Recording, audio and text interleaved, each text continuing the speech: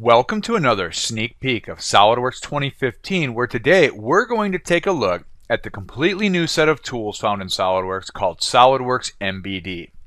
SOLIDWORKS MBD allows you to capture and share PMI or product manufacturing information with other people both inside and outside of your organization easily. Let's go ahead and take a look at all the tools included in SOLIDWORKS MBD. Some of these are going to be familiar tools, and many of them that really make MBD what it is are brand new tools. So we'll go through the entire process so you can understand how they all work together. To start, we need to capture dimensional information. To do this, we're using traditional DIM Expert dimensions.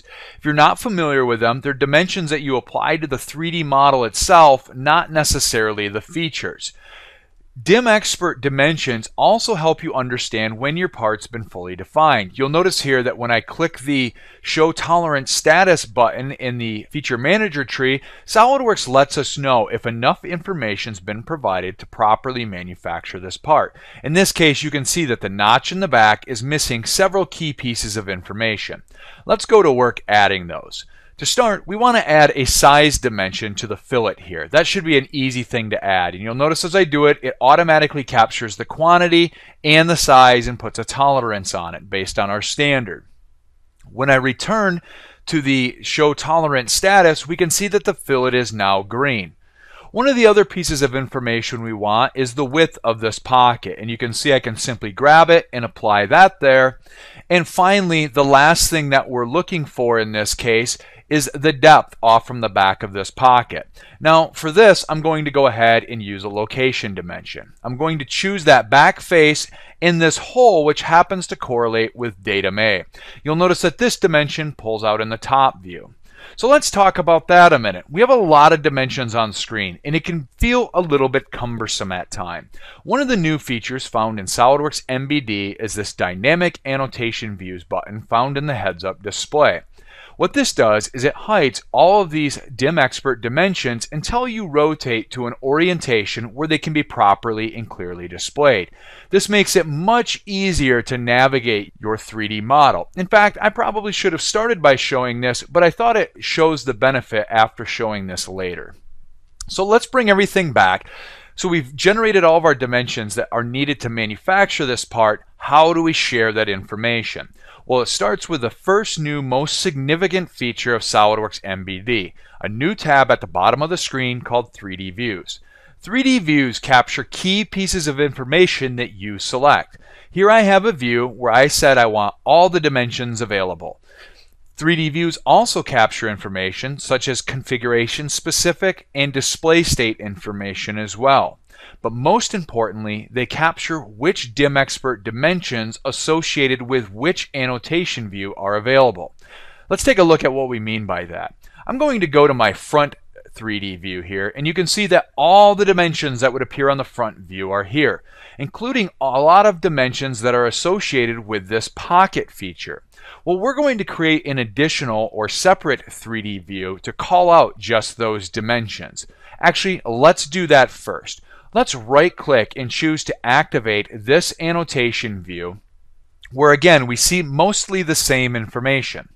We're going to then simply say we want to capture a 3D view, and you can see from the preview it's going to capture all of this. Well, we only want the dimensions that are associated with the pocket, none of the dimensions associated with the front view as a whole. All we need to do is deselect that.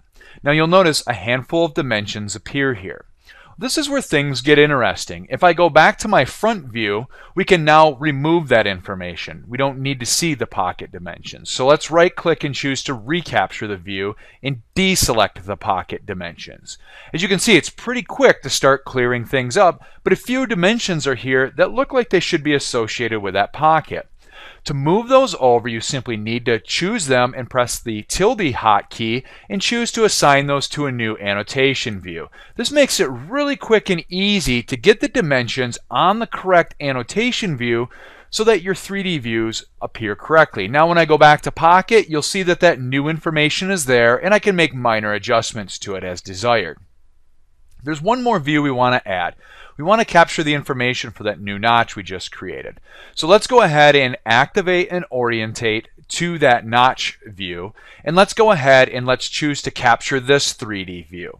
Now in this case we're going to choose only the notch annotation view and press OK. Again, it looks like a case where some of the information isn't in the appropriate view. So what we're going to do is we're going to go ahead and turn some of those back on. Let's go to our top annotation view here, and we're going to go ahead and redefine these to be part of the notch. So I'm going to select them and again use my hotkey to assign those to the appropriate view.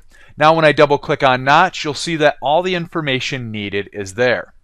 So I've generated these 3D views and I have them in a nice, easy to read format, but I need to share these with people who probably don't have SOLIDWORKS. This is where the power of 3D PDFs come in. All I need to do is choose to publish this to a 3D PDF and choose from a variety of templates. There's also a template editor which we'll cover in more detail later, or you can see by going to your local resellers rollout and launch events. In this case, we simply need to choose what 3D views do we want to include. Well, I want to include all of these. There's also some information we've included inside of our template, including a field for custom information. Here we're basically overwriting the description custom property, and we're just going to call this a machined bracket. And I'm going to press close, and you notice we can also change the custom property text at this time. You can see it's automatically pulling from drawn by in material here. Once we're all set, we simply need to press OK, and we're going to overwrite the existing copy of this. SOLIDWORKS will then go extract all of these 3D views and put them into our PDF template where we can share these with anybody.